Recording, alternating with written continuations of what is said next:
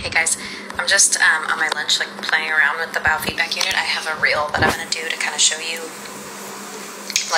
what happens when you engage certain muscle groups in the biofeedback.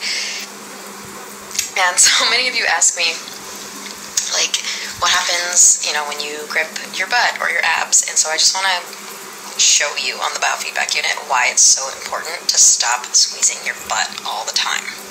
I have it attached to me. This is my resting level in standing. This is just the ground that's attached to my abs. This is going up when I'm talking a little bit because naturally I'm shifting my body around. It's going to change. The pelvic floor is going to turn on, so I'm going to relax all the